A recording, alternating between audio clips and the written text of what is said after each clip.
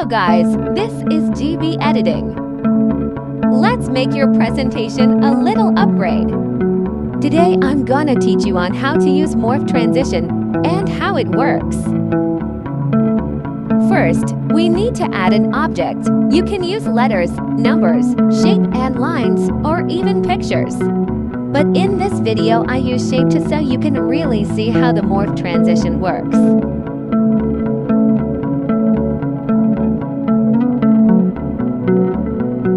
Adding style so you can clearly see it moving.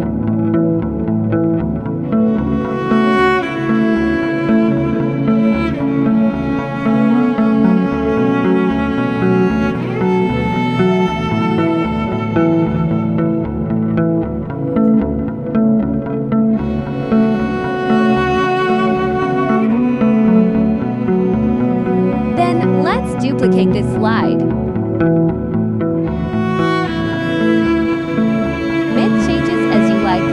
Rotating it or moving it.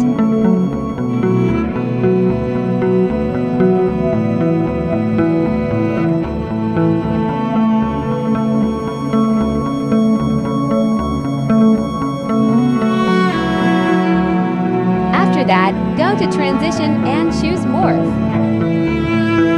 And there you have it. Try other objects and always be creative.